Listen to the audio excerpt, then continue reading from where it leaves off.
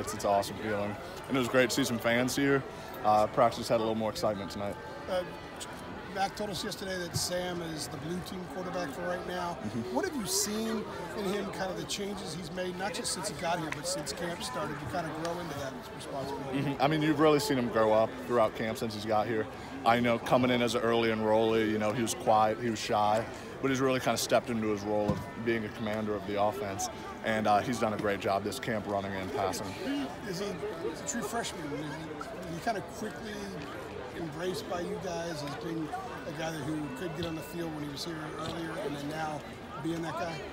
Well, absolutely. I mean, he came in ready to play, and he competed every day, and that gains the respect of the room. And so I respect the heck out of him, and he's been doing a great job for us. With him being a true freshman, with that position, he's got to be a leader.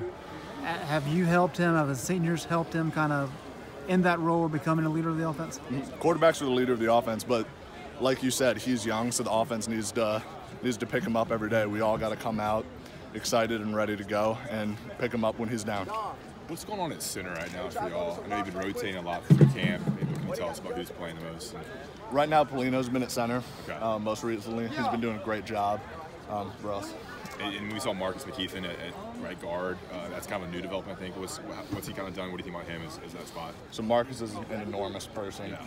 And I mean, he's just an oak tree out there on the O-line. So when he can get his paws on people and use his hands, he's just a road grader. So it's great to have him out there right now. Was he with second team a lot early on? He was, and he had a great camp and just continued to improve every single day. Mac expressed some concern about leadership in general on offense. You just alluded to Sam, but where else can the leadership come from, and who does it need to come from?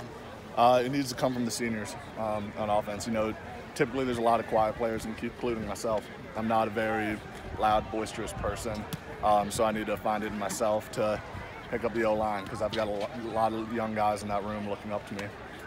We got some senior experience at tight end, guys that have played, people who have been here before, so we need those people to just voice and pick people up every single day.